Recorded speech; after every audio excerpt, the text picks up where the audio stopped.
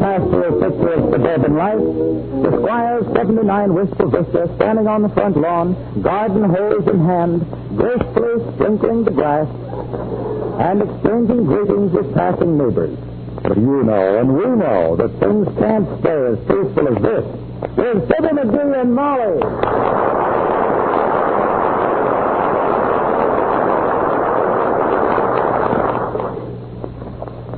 Kind of decent of me to give you a little crocuses and dandelions to drink on the house in it. Why don't somebody run around and see what the boys in the backyard will have? Oh, I had a Californian. His name was Danny, with the F-bar branded right on his hip bone. Oh, hi, Miss. Oh, hello there, Fibber. I'm glad to see you out in the horticulture because you know why? No, why? On account of what the old poetry is saying. You know, Fancy brings her September, and the grass is also supposed to be in May. Because if you don't keep the grass looking green, then what have you got in your yard? Hey, hey.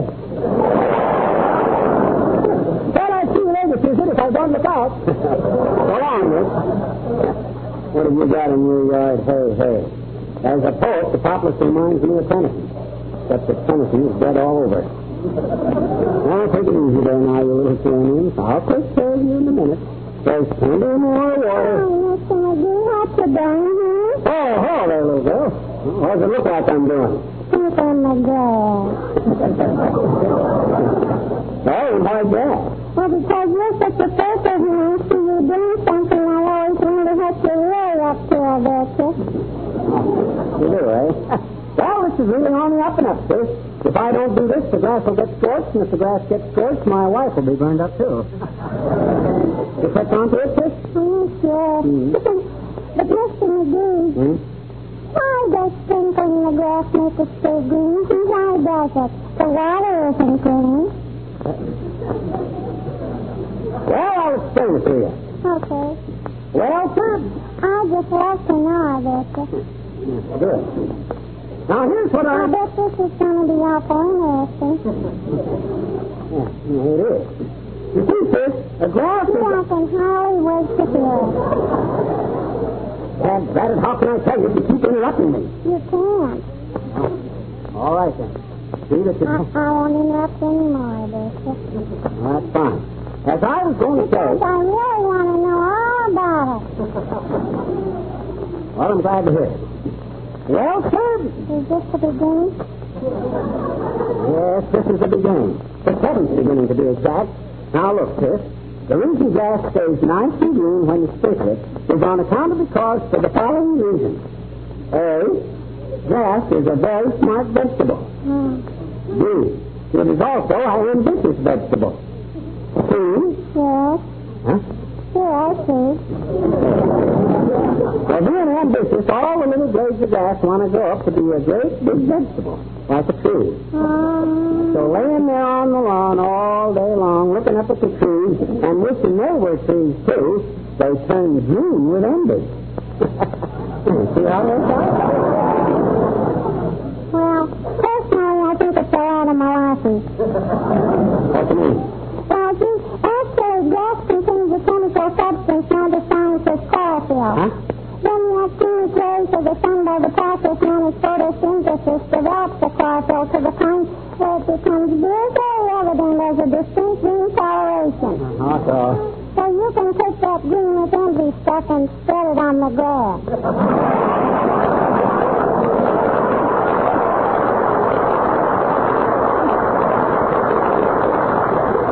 Yeah, that ought to really make it grow. Go on.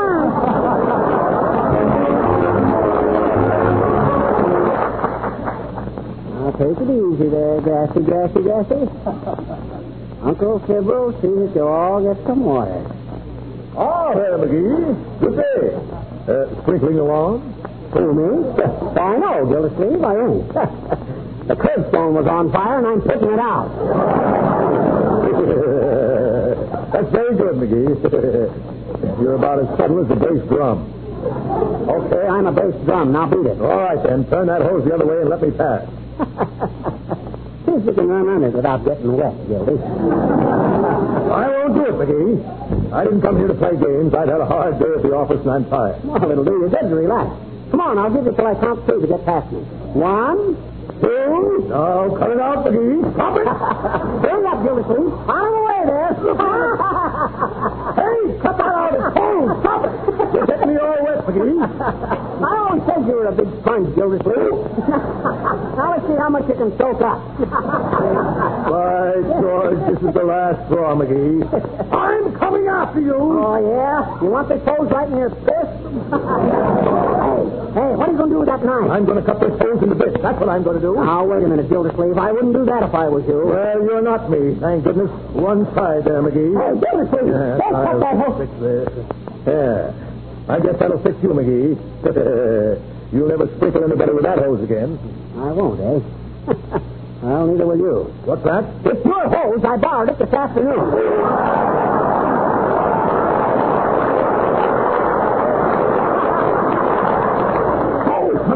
Me now, cut it out, Gildersleeve. Leave it alone, Gildersleeve. Wait a minute, McGee.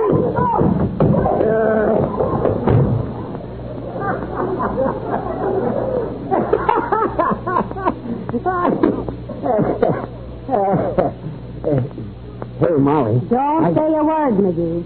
I saw the whole thing through the window. Aren't you ashamed, turning the hose on Mr. Gildersleeve? Boy, was that fun. Old Gildy was wetter than a mad hen. Well, now, you had no business wrenching him, McGee. What if he should catch cold? Oh, don't worry, he won't. Even a germ wouldn't associate with that guy. Well, now, just the same, don't antagonize him too much. Why, he could tear you apart like an artichoke. Who, that guy? Go on, I could slap that mug down with a wet noodle.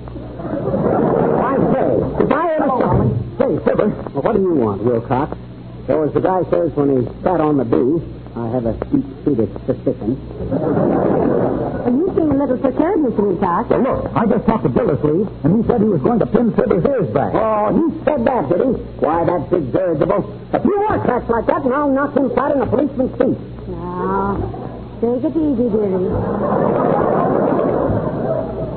Remember now, McGee, you're not the man you used to be, if you ever were. Yes, and don't forget, Gildersleeve was once an intercollegiate boxing champion. Oh, silly on him. If he thinks... What'd you say? I said he used to be intercollegiate boxing champion. But don't worry about it. Why, if anything happens, I can have an ambulance over here in 6 minutes. Oh, heavenly days, an ambulance. An ambulance? You mean one of them cars that runs along in front of a cheap lawyer? Sure. The driver is a great friend of mine. I sold him some of that sensational new wax-polished Johnson's car new for his ambulance, and he thinks it's marvelous. Says it's as wonderful for cars as Glow Coat is for floors and linoleum. And it is. Well, now, isn't it nice, dearie, that you'll be hauled away to the accident ward by a good Johnson customer? Oh, boy, is he a good Johnson customer. Why, when he found out, Fibber, that Johnson's car new was a double-action product that cleans and polishes in one operation, he was amazed and delighted.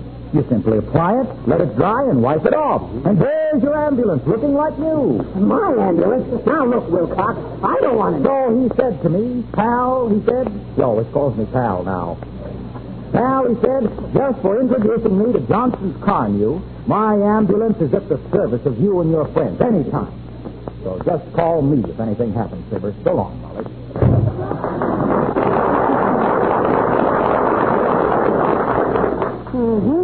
So, Mr. Gildersleeve was a boxing champion. Well, as one of Dietrich's stockings said to the others, you certainly got yourself out on a beautiful limb this time, dearie. Yeah, but as the fly says, when he fell into the preserves, I've been in much worse jams than this. Oh, you have you? Yeah. Well, come and look out this window. Okay. Huh? Where? Look out there. Uh-oh.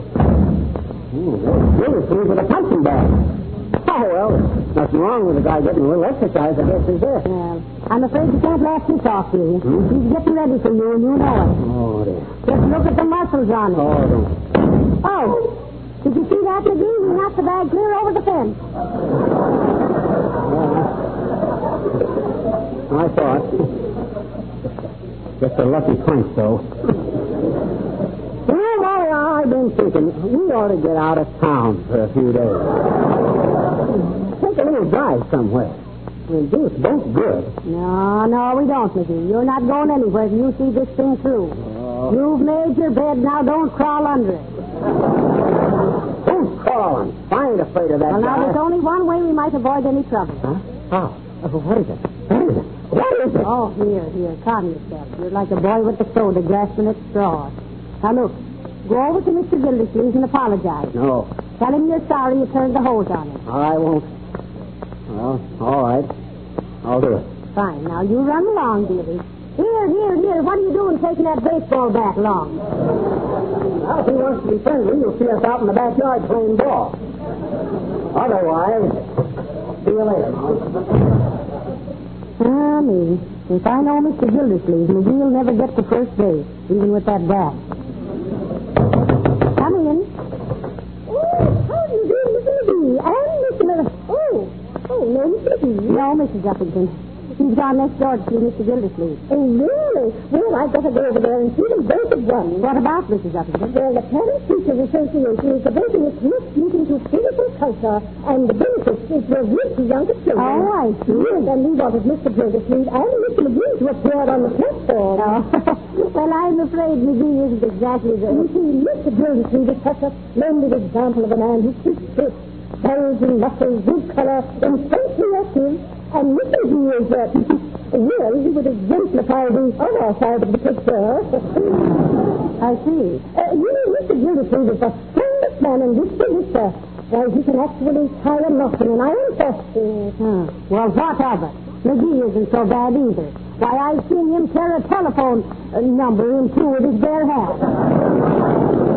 Well, I'll tell him what you wanted, Mrs. Uppington. Oh, thank you. Tell him that he and Mr. Gildersleeve will stand side by side on the stage with signs on their chests.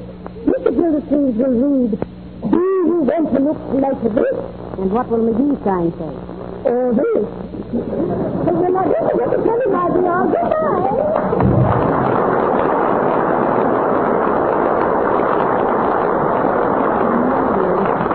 Poor McGee. I'm afraid he doesn't know what he's up against. Still, the bigger they are, the harder they fall. On the other hand, the smaller they are, the quicker they fall. Oh, the moonshine. Oh, hi, Molly. McGee, what happened? Tell me quick. What happened about what? Goodness sakes, about your fight with Mr. Gildersleeve. Huh? Oh, that. Well, he refused to accept my apology, so we agreed to fight it out man to man. But where? When? How? My goodness, McGee, don't you realize that... Maybe that's him now. You better clear space in the other room, Molly. I'll do no such a thing. If there's any fighting in here, you'll do it outside. Come in. Now, wait a minute, Gildersleeve. Remember, we agreed to... Oh, hi, old-timer. Hello, Johnny. Hello, daughter. You're going to have a fight with old Gildersleeve, Johnny. Need a trainer? No, I don't. What he needs is a train. One that leaves town as soon as possible. That's pretty good, boy. In fact, that's very good. But it's still the way I heard it. The way I heard it, one fellow says to another fellow, says, I see where they're going to put out moving pictures and nickel slot machines. That's so, says another fellow. Wonder how they'll seem to come in at the beginning of the picture. Sure you don't want a trainer, Johnny? No, I don't. I don't need a trainer. I'll slug that guy in circles like a play telephone. You pretty handy when you're Duke, Johnny? Am I? Well, I shucks, old-timer. I've always been a scrapper. Why, even in kindergarten, I could bowl over the toughest guy in the room with one punch. Punchbowl McGee, I was no doubt, remember. Punchbowl McGee pronounced the press in public, the pugilistic picture of the pedigreed paperweight pug, pummeling pudgy palookas, pulverizing proboscises and paralyzing pug uglies, pounding poor preliminary portion units to a pulp with a peppered tip of the top, positively a piece of a punk that clunks the punks on their piazzas, the ping-pong top of the pineapple punch, a peculiar poke that petrifies the pit of the paunch of the pillow pushes the top to the platform, soup Popeyes to protest, dancing and posing and full of ambition, but see some boys, I'm out of condition.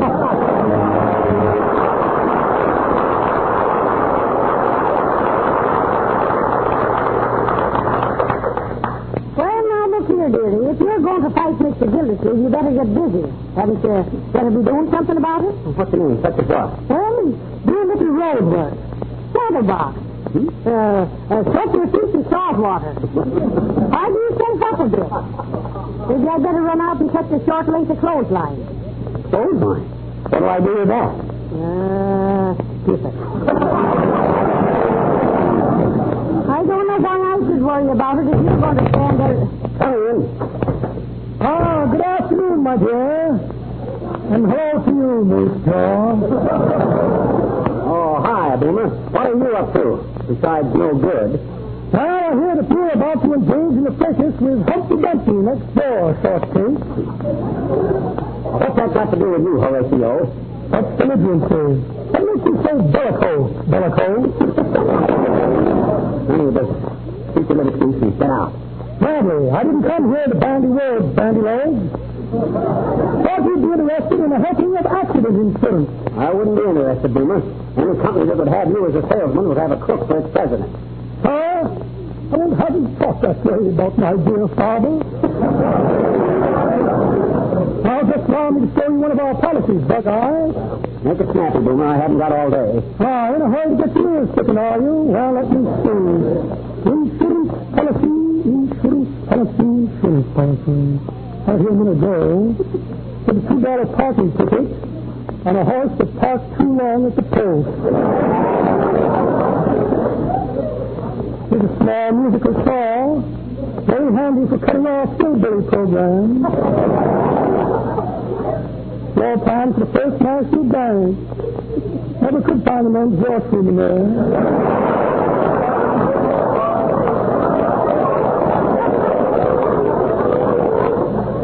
Ticket for a 16-feet radio, which I discovered was portable, thank goodness.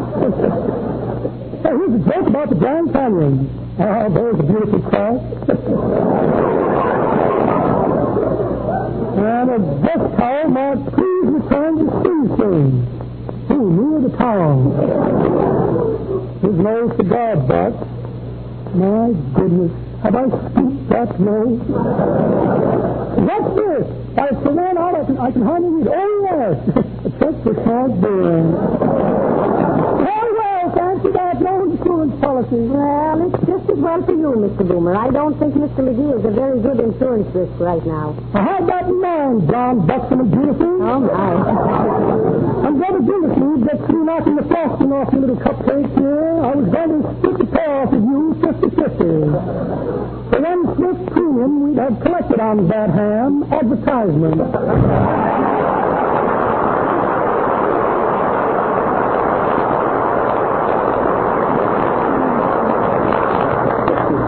Why, that big crook... Now, never mind that, McGee. Tell me more about this fight with Mr. Gildersleeve. Well, we just agreed to lock ourselves into a room, take off our coats, and go to it. What? But, McGee, don't you realize that he's fighting you? No, look here, McGee. Now, wait a minute, Gildersleeve, wait a minute. We agreed to let it go. I'm not talking about that, McGee. I just happen to remember that you ruined my new garden hose. I never done no such a thing, Gildersleeve. You cut it to pieces yourself. Well, how did I know it was mine? How did you know it was yours? Gildersleeve, if you ain't the dumbest, egg-headedest, Whole-cuttingest. Mrs. McGee, I'll thank you not to give me any suggestions. Now, you quit picking on my wife, Gildersleeve. I'm not picking on your wife, you little biological believe it or not. If you had the IQ of a Japanese clam digger... Now, here. What does IQ mean? Intelligent quotient. Oh. So, I'm a quotient, am I? Why, you great... Oh, here, boys, please. I took all I'm going to took off of this visit, the voice says, oh, Molly. The time has come for action. You're a hard man, McGee. If that's the way you feel about it, take off your coat. Okay. Wait a minute, Gildersleeve. You forget. There's a lady present. Oh, don't mind me, boys. I'm no lady. You are too. He is not. I am too. Oh. Trying to put me in the middle again, are you, Gildersleeve? Okay, that does it. Come on in the other room and we'll settle this thing once and for all. All right, McGee. You're asking for it. Asking for it, I'm demanding it. Come on. Okay. Oh, heavenly days. It's come at last. I never thought I'd actually get beyond the you are too I am option. I wonder if I ever call for help. Oh, will you listen to that? Remember, McGee, this is to a finish. I'll take to a finish. Get that skin out of it. Okay. Move that table up this way. Oh, I'm telling you, I'm going to give you such a pushing around here. Oh, I think this has gone far enough. I won't have them wrecking my house, I won't. Now look here, you two. Well, what on earth? It's too late to interfere now, Molly. Yes. We're all set to go, Mrs. McGee. Ready, McGee? Ready, Gildersleeve. There's the checkers. Which do you want, red or black?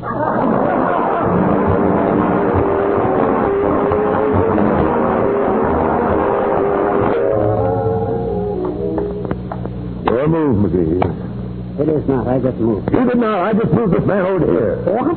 Why, you great big bullfighter, you made it. Look here, McGee. Oh, dear. This is where I came in. I'm going to bed, boys. Good night. Good night, all.